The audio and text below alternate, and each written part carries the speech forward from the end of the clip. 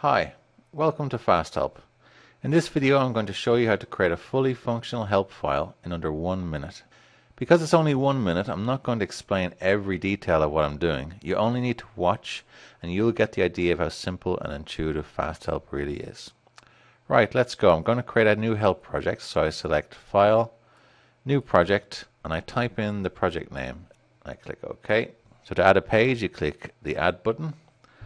I'm going to type in Welcome for the first title, and then I'll just type in some help text here. I'm going to add another page, and this time I'm going to choose a heading, and I'm going to call this Links and Images.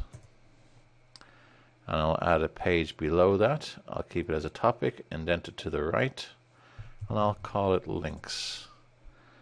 And one more, and I'll call it Images. I click on this toolbar icon to insert an image. I can resize the image. We'll create a link. So to create a link, you highlight the text, right click, say create a link. Click the one you want to go to, click OK. And this simple help project now contains the common primary functionality of a help project. It's got images, links, and pages. So now let's do something useful with this. You click the compile button up here on top.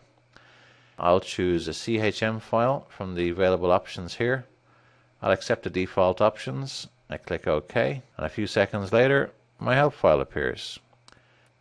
It's got a contents, an index, and a search tab.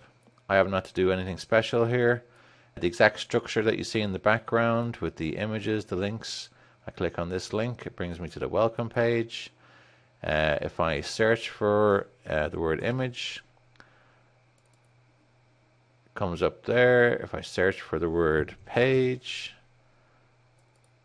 it's highlighted the text there, etc. That's a CHM file.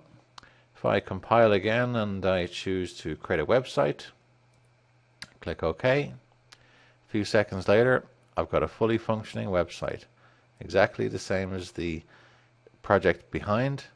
I click on the links, they work. I've got an index here. I can click on these index entries. I can go into the search, type in a word, press enter. It says it's found one page with that text, with that word, and it's highlighted it in yellow. What else have we got? Click compile again. We've got printable documents or Microsoft Word documents. It's got a table of contents.